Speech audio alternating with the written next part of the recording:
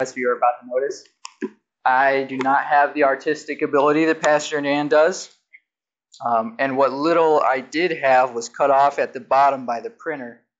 So if you want something fancy and flashy, come back next week and Pastor Dan will draw something for you. But for now, we're going to work our way through this worksheet that's meant to help organize my craziness upstairs. Turn this a little bit.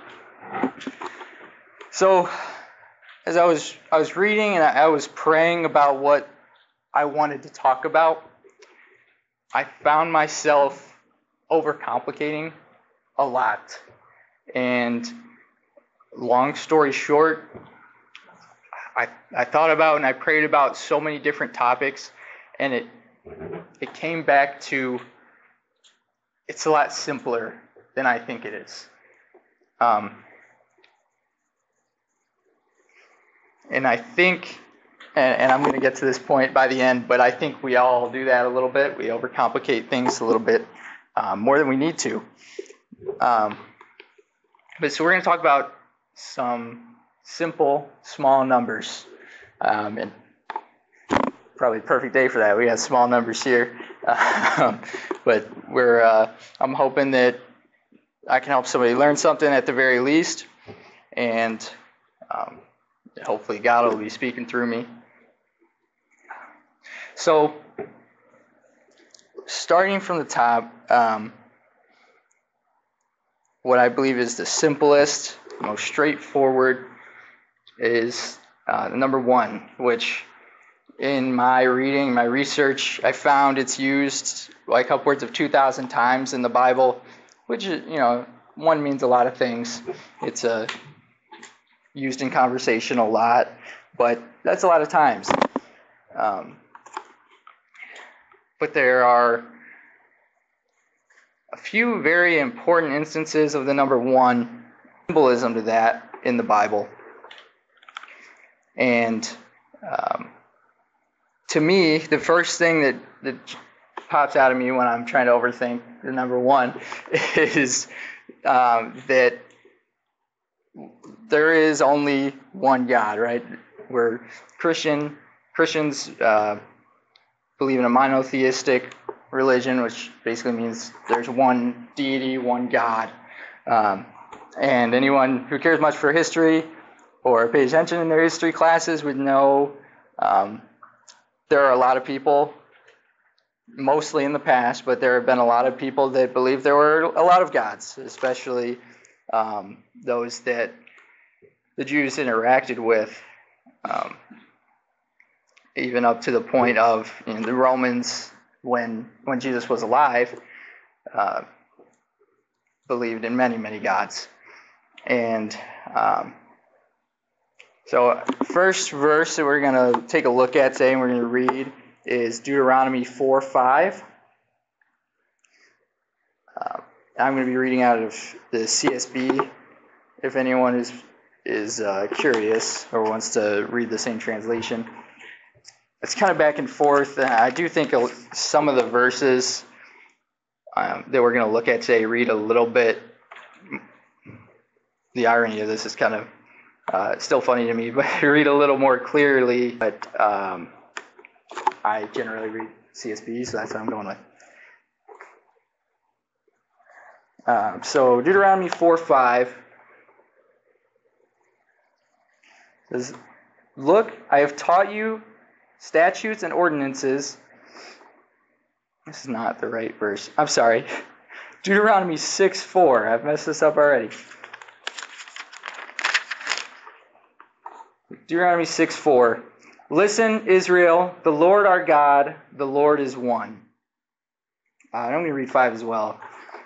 "Love the Lord your God with all your heart, with all your soul, and with all your strength." And so that's the blank right under number 1 there is that reference, Deuteronomy 6:4. I need to correct on my own paper. So that lays it out pretty clearly. For anybody who had questions of how many gods there were involved in creating the world, the Lord is one.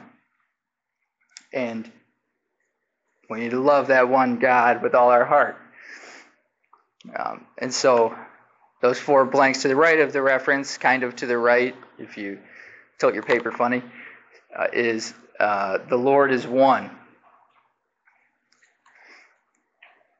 So I'm going to go into the blanks, but one, in a lot of the reading that I did, one signifies wholeness. It's been declared that the Lord is one. The Lord is, our whole focus as Christians is to be like the Lord, to be like Jesus. But as we'll talk about later, and most Christians know, Jesus and the Father were one. So the Lord is one. Wholeness is portrayed in that word one. And that came a little bit from, I'm no scholar on it, I don't know Hebrew, but that came a little bit from the reading that I did about the Hebrew character for one, is that it kind of signifies wholeness in the way that it's used. And the blanks across the top, one cannot be multiplied or divided by itself. I left that part out of the blanks, but by itself. If you multiply 1 by 1, you still have 1. If you try and divide the 1, you still have 1, right? So you're not going to, no matter what you do, you're not going to be able to find God split on an issue. You're not going to be able to find a way to spin it that God is more than one, not realistically, not following the teachings that we find in the Bible anyways. And that's kind of the simple one, no pun intended. So there's not as much to that one, but we'll kind of come back to the number 1 in a minute here. So with the number 2, multiplication becomes possible. So multiply 2 by 2 and you have 4. Your numbers have grown. So the first verse that we're going to read about the number 2 is Ecclesiastes 4, 9 through 11.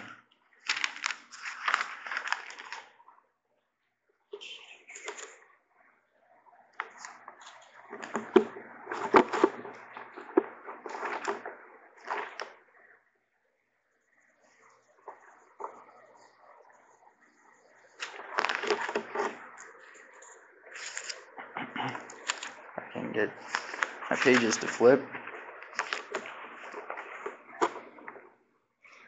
So Ecclesiastes 4, 9 through 11 says, 2 are better than 1 because they have a good reward for their efforts. For if either falls, his companion can lift him up, but pity the one who falls without another to lift him up. Also, if 2 lie down together, they can keep warm, but how can one person alone keep warm? And then I want to jump right into the next verse before I talk about that at all. It's Genesis 1, 24 through 31.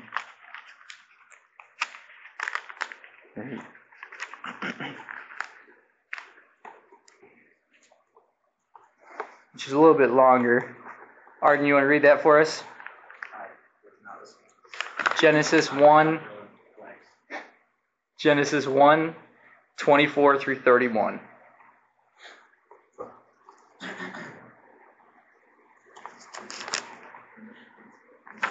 Then God said, "Let the earth produce living creatures according to their kinds, livestock, creatures that crawl, and the wildlife of the earth according to their kinds." And it was so.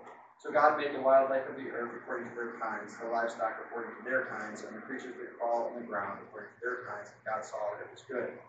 Then God said, "Let us make man in our image, according to our likeness. They will rule the fish of the sea, the birds of the sky, and livestock, all the earth, and the creatures that crawl on the earth." So God created man in his own image. He created him in the image of God. He created them male and female. God blessed them, and God said to them, "Be fruitful, multiply, fill the earth and subdue it. Rule the fish of the sea, the birds of the sky, and every creature that crawls on the earth." God also said, "Look, I have given you every seed-bearing plant on the surface of the entire earth, and every tree whose fruit contains seed.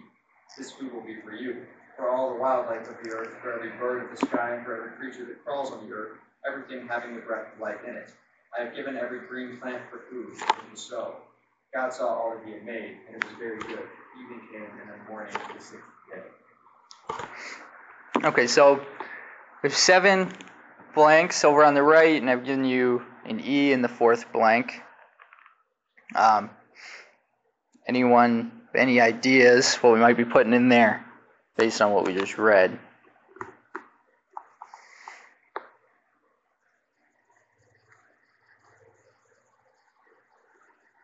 I can tell you that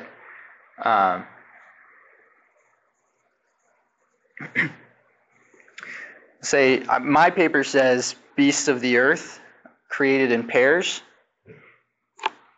I'm shorthanding it a little bit, leaving out some of the small words maybe, but God creates the beasts of the earth. He creates them according to their kind, and he creates them male and female. So he creates one male, one female. He says, "Go and multiply and fill the earth," more or less. Be fruitful, multiply, fill the earth, and subdue it, to be more exact. And then in the blank below, I have man also too. Most of these are already filled in. You should add also. Which he doesn't create Eve. No, it does say he created them man and female in this verse. So yeah, right there. So at this point, he's already created a man and a woman, two men, humans, however you'd like to say it. Go forth, be fruitful, multiply, fill the earth, subdue it, rule over the fish and the birds, and just to go out and fulfill that duty. And it's a command, right? So, and I think as far as that, people have generally done a pretty good job. We're all over the place. But the blanks over to the left with some arrows pointing up, I just read this straight out of the dictionary. I had read 15 verses at this point, researching a little bit, and I was like, what does multiplication mean? And straight out of the dictionary, there's a couple of definitions, but the most straightforward one was increase in number. And so I've got that in that blank there. And so God wants us to go, creates us in a pair. There's definitely a meaning there. And then wants us to multiply, increase in number. The way that we were designed, we need a pair to increase in number.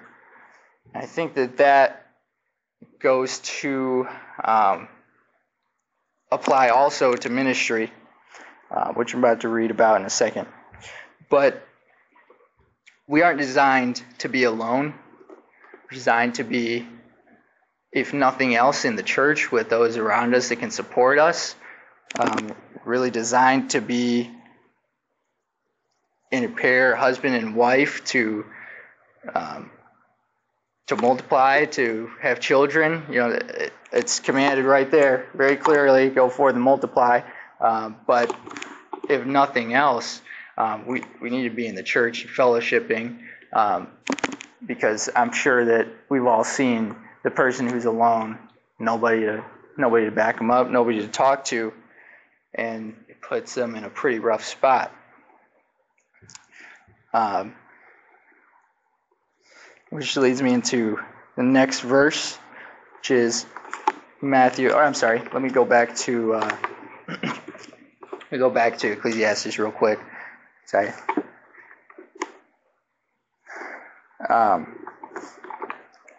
So now, knowing you were created in a pair, designed to be in a pair, and then we jump forward and we hear, talking to the Jewish people, I can't remember off the top of my head who wrote Ecclesiastes, but two are better than one because they have great reward for their efforts. If either falls, his companion can lift him up.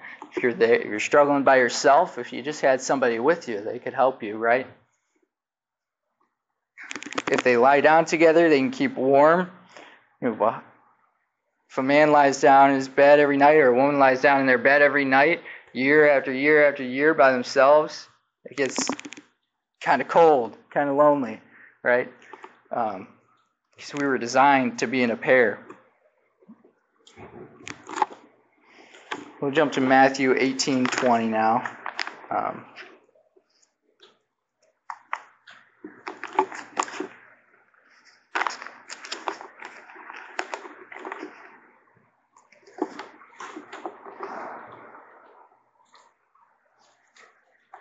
Matthew 18:20, it says, "For where two or three are gathered together in my name, I am there among them." Right, and this is Jesus talking. So we got the blanks across the bottom. There's 3 blanks with a question mark, and then 4 blanks below. And I've got 2 or 3. The Lord is there.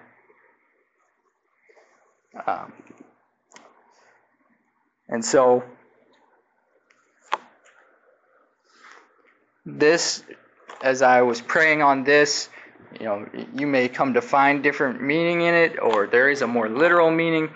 But as I was praying and meditating on this verse, especially in context of the previous passages, I came to realize, which I already knew to an extent, but I came to know that if we do not go out into the world to minister and to visit, to share God with support, even if they're not physically with us, if we have the church behind us, or we have a team back in the church that we can come back to and we can bring people to, or we have our pastor that we can refer people with complicated questions to. Hopefully we just know the answer, but if you don't have support of other believers, God might not be there to back you up. That's kind of hard to swallow, but it's there, right? Now, it doesn't say the Lord won't be with you if you don't have 2, but it says if there's 2 or 3, the Lord will be there. If you want to know that God's going to be there with you, bring your Christian friend, right? Bring your pastor with you. Sorry,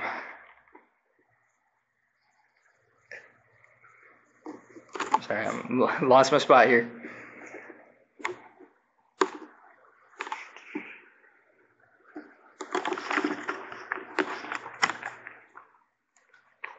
Let me read Proverbs 27:17. I'm jumping around a lot, but there's a lot of scripture that adds context to what I'm thinking about here and what God's been telling me.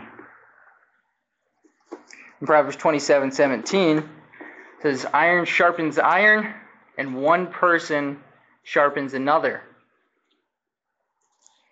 So not only will God be with us if we go as 2 or more believers out in the world, 2 or 3 believers, but we will be made stronger. We'll be made sharper. We'll be more prepared if we have another with us. So, kind of the moral of the story of those parts are, we got to go together. We have to fellowship. We have to work together, kind of bounce off of one another, our knowledge or our skills. If say my pipes burst in my house, under my house, I'm not going to know what to do. Maybe I could call a plumber. But I know that there are people within the church, Tim, probably Tony. I don't know if I've known you to do much plumbing, but I know that there are people within the church that I could call that could give me advice, that could help me. If I weren't part of the church, the best thing, the closest thing I could do to getting that fixed is call a plumber, maybe watch a bunch of YouTube videos and mess it up even worse. But we make each other stronger, not only by physically being with each other, but by being able to work together, add to each other's knowledge, multiply our skills to use for God and to make an impact on the other people in the church and those who don't know God, that we want to show, we want to leave an impression that we're living for God.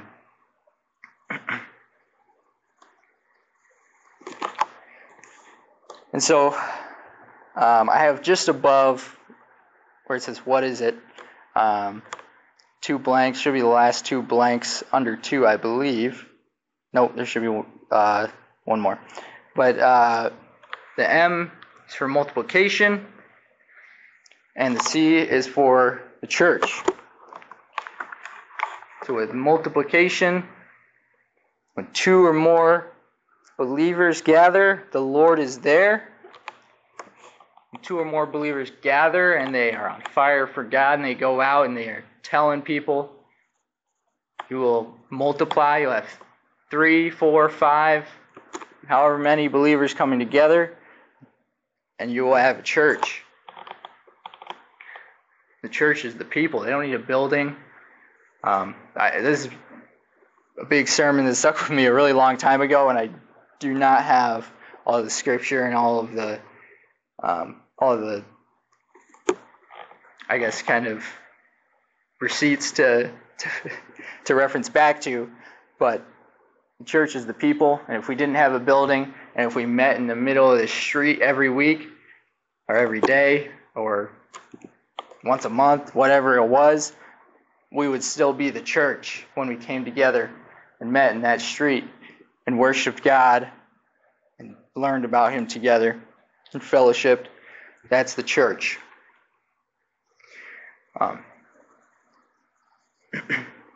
And with multiplication comes the church, and with the church hopefully comes more multiplication. And I have a reference that I'm missing. I spent more time preparing this, and I know I'm kind of scatterbrained, it's all over the place, but I'm not very good at preparing. But I spent more time preparing this than I've probably gone out of my way to prepare anything in the last decade. So I've never studied. I'm big. I had a speech in school. I wing it. But so I really don't know how to prepare. Just to get that message across. It's Matthew. Hold on. Let me make sure this is actually it before I tell you.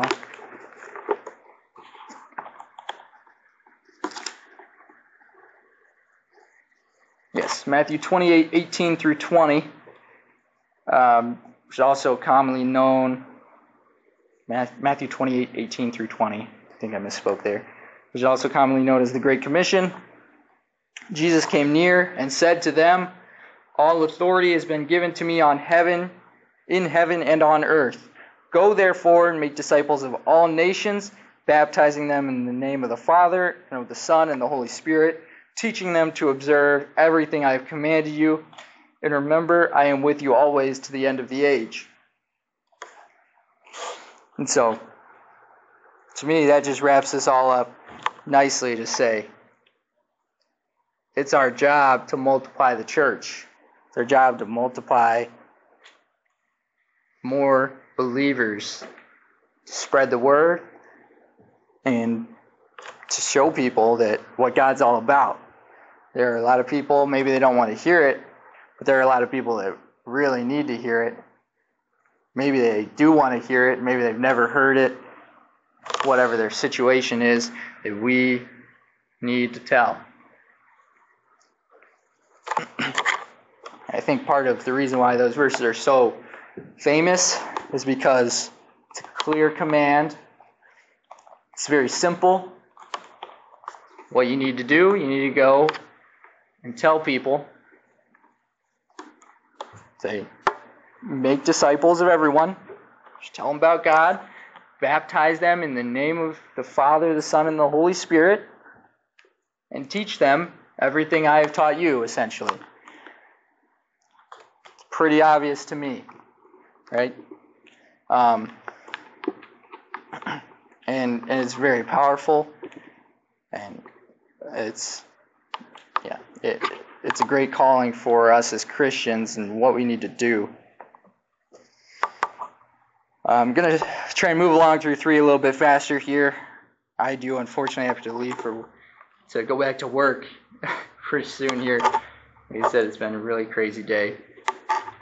But so, the number 3 in my reading is also very commonly used.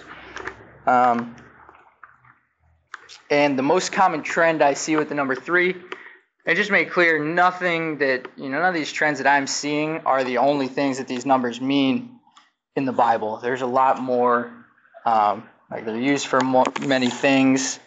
I read quite a bit about like negative uses of 2 and 3. I didn't really even touch on at all when they're using a negative context, like Peter denying Jesus 3 times, for example. But number 3 generally symbolizes completeness, from what I'm reading, to me, and what God has told me. I'm not just making this stuff up. But so, we're the right. Jesus prays 3 times in Gethsemane. I'm going to read Matthew 26:36, which is where that comes from.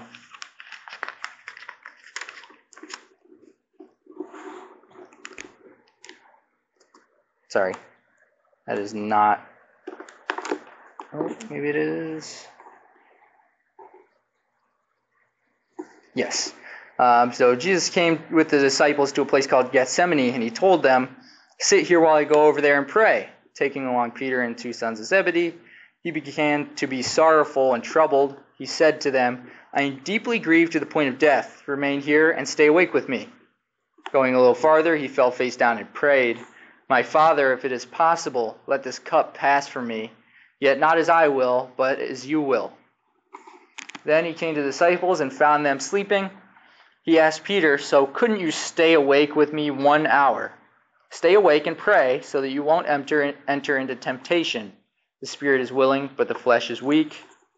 Again, a second time, he went away and prayed, "My Father, if this I cannot pass unless I drink it, your will be done." And he came again and found them sleeping because they could not keep their eyes open. And after leaving them, he went again and prayed a 3rd time, saying the same thing once more. Then he came to the disciples and said to them, "Are you still sleeping and resting? See, the time is near. The Son of Man is betrayed into the hand of sinners." So Jesus is about to be betrayed. What from the appearance, actually he says while he was still speaking, that minute he's about to be betrayed, but he's praying and he knows it. He gets up and tells his disciples it's about to happen, but yet he's still praying. If there is any other way, let it be that way. Let it be taken away from me. But your will be done, Lord.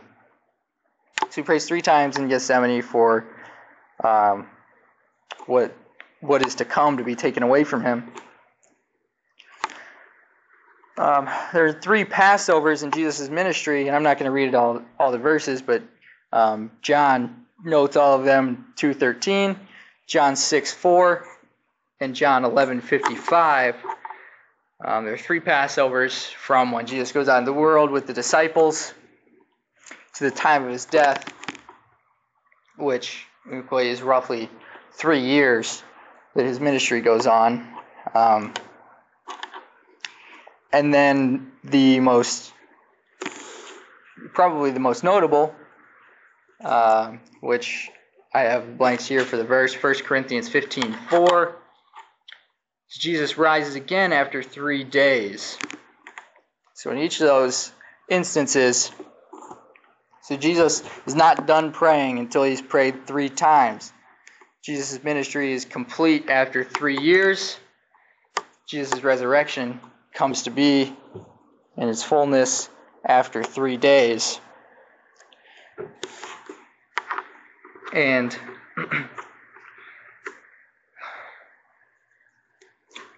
I'll touch on that again in a second here. In the top left, I have a triangle, which I've marked Trinity for you.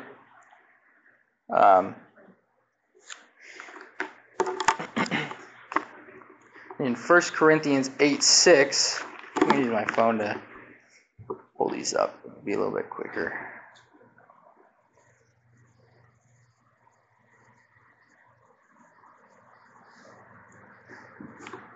In 1 Corinthians 8:6, yet for us there is one God, the Father. All things are from him, and we exist for him. And there is one Lord, Jesus Christ. All things are through him, and we exist through him. So I've got that top blank as Father, and then 1 Corinthians 8:6, the top of the triangle there. And then that also they mention one Lord, Jesus Christ.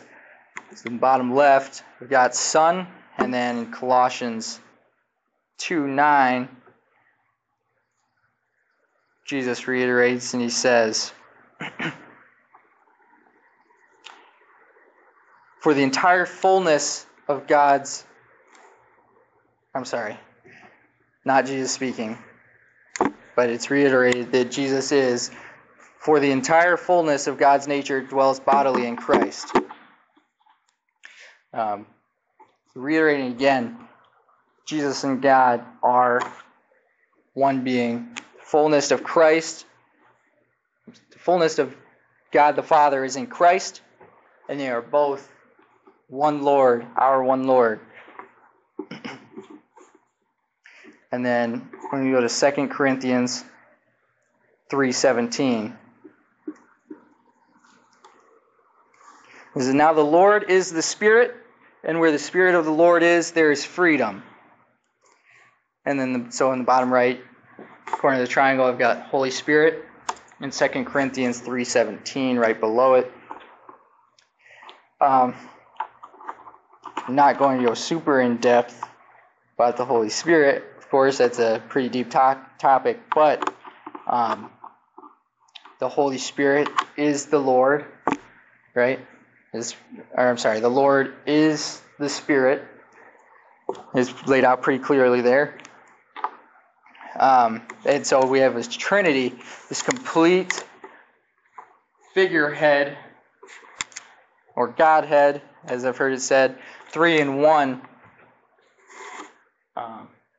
that our belief is completely revolves around. And 3 parts of the Trinity, kind of what it means, Trinity. Jesus prays 3 times. There are 3 years in Jesus' ministry. Jesus rises after 3 days. And a little fun fact about that, as I was reading, I came to learn that it was after 3 days, Jewish people believed that was when you're fully dead and your spirit left the world. And what base there is to that, I don't know. I feel that's probably a little superstitious personally, but I don't know for a fact how it all plays out. But the Jewish people at that time believed after 3 days you were fully dead, you were done, right? So Jesus, after 3 days, coming back, even adds, gives more punctuality to the point that Jesus is conquering death. And so we have these numbers. Simple 1, 2, 3. One of the first things we learn, academically speaking, as humans. And they all of those things, even though they kind of mean different things individually, they tie together to create our beliefs. There's one God, 3 parts, but one God, or 3 forms, I should say, but one God. And if you know our one God, and you know that He is one, and you love Him with all your heart, then you will go as a pair, you go as 2 or more, into the world and tell all those in the world that are alone, that don't know God, they haven't seen what we've seen. You'll tell them about Jesus. You'll tell them about His 3 years, His 3 prayers, His 3 days, and they will, hopefully, someone's going to, maybe not, definitely not everybody. There will definitely be people that don't want to hear it, but they will come and they will multiply and they will join the church, and we will fulfill our command from Jesus to make more believers, and it will all come full circle to the day that we go to heaven and we get to be there with the one true God in heaven for all of eternity. And now that wraps it all up. But I'm hoping that someone, at least one person in this room, learned something from that. I sure learned a lot. But the concepts and the small things I learned and the things that I remember from studying this, I will apply to many other things as I study in the future and kind of build on the basics. And I think that sometimes that's what we need to do, is just go back to basics, even if I can even make the basics very complicated and scatterbrained. But I think that these numbers come up so much, it would be silly for us not to talk about them at least a little bit. So I'm going to pray, and then we'll go to some fellowship. I have to leave, unfortunately, but I have some fellowship for a few minutes and then go home. Lord, thank you for this day. Pray that you are with each one of us as we go out into the world, and that we can go, we can make believers, we can make disciples of men everywhere we go. Thank you for giving us your word, giving us something to study, to learn, so that we can know more, so we can draw closer to you. In black and white, it's right there in front of us, and I'm so grateful for that, Lord. I thank you for those of us who are able to be here today. I pray for those traveling, that you would help them to be safe, that they would learn something and have a fulfilling experience for you at the National Convention, Lord. And I just pray that you watch over us, bring us providence in our daily endeavors. In Jesus' name, amen.